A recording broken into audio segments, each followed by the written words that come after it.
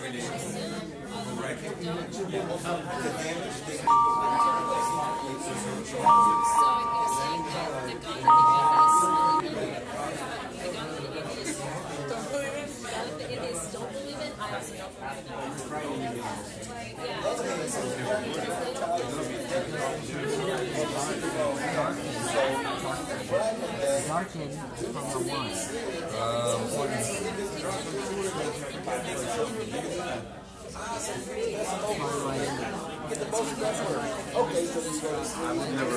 been told that before. I say it goes up to Shemayim, and if you do mitzvahs and Yishalayim, then it can never be damaged. But if it's damaged, you can do mitzvahs and fix it. They say the soul repair.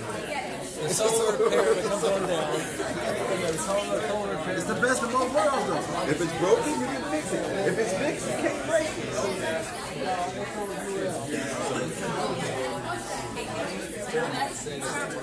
Love Facebook. Pick us up. Torch time. Not me in the picture. Specified. Got it down now?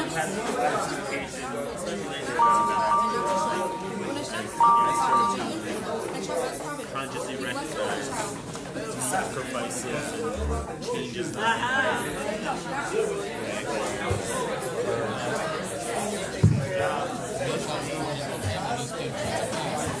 versus dominant things get a little more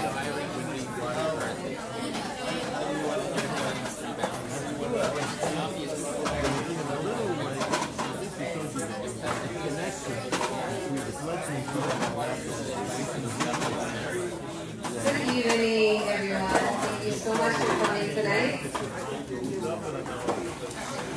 I'll give you a minute to settle down, finish what you were learning and talking about. Okay, so first of all, I'm happy to be back.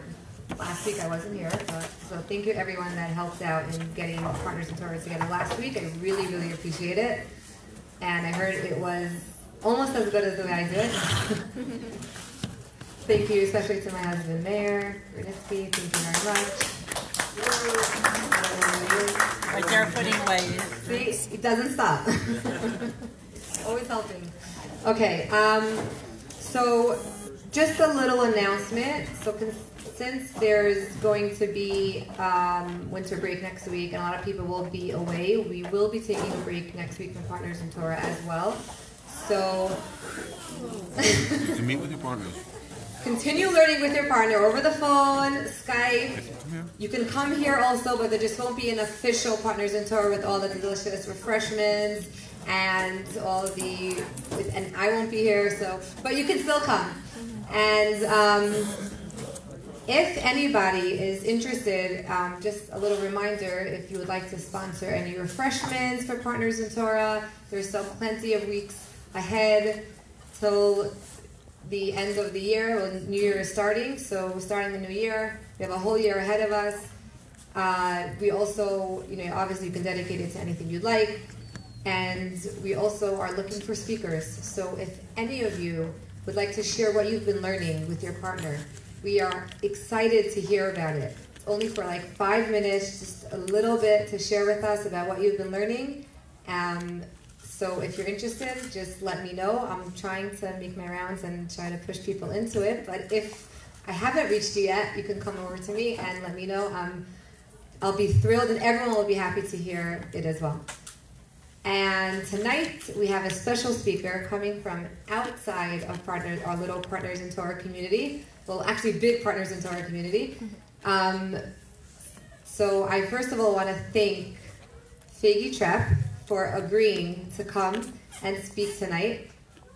And as a token of our appreciation, which is something that we will be doing for future speakers as well, she is going to be receiving a present from all of us at Torch. So, Faigy, please come up here, accept your present.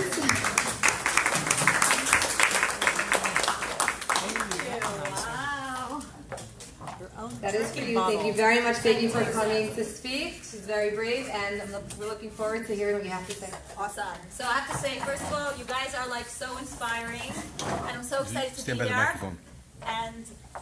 And I was so excited to speak. It wasn't like I agreed. I was so excited. And okay, here we go.